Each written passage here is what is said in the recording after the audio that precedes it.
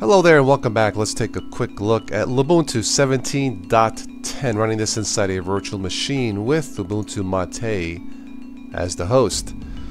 Well, Lubuntu in the past, as in today, it's always been built about pure lightness and speed. Very few systems I have tested run faster than this. So if you have an older machine you're trying to revive, maybe an XP machine, possibly, or even with a newer machine that you wanted to run a lot faster, perhaps taking a look at Lubuntu 17.10 might be an option for you.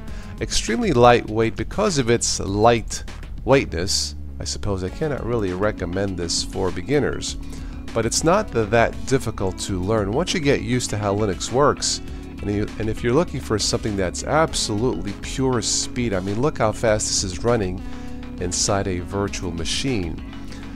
Only 200 megabytes of RAM, and I've only allotted about 1.6 gigs of RAM inside this virtual machine because really that's all that I need.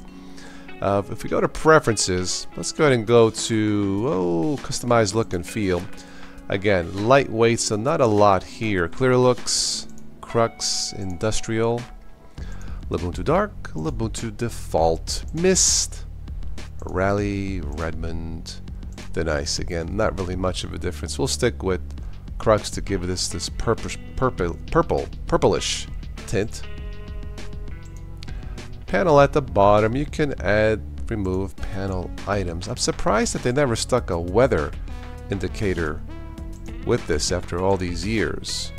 But just to show you that it is somewhat customizable out of the box. The usual shortcuts here at the bottom. Let's go to sound settings, playback, recording, output devices. Again, pretty basic stuff if you played with Linux before. Bluetooth adapter and 4 workspaces here. That's my dock at the bottom for Ubuntu. But absolutely, if you're looking for something light speed, and I think OS, Linux OS, I think the OS stands for O, speed.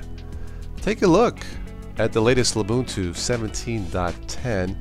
Now keep in mind this is only designed to be supported for 9 months. So yeah, I probably will not install this in an everyday machine, but if you happen to have a spare machine, or why not run it in a virtual box like I have? If you're just curious, it runs very well even without installing any of the updates. But take a look at the latest Lubuntu 17.10. The need for speed. That's all I have for this one. I'll catch you on the next one. Take care.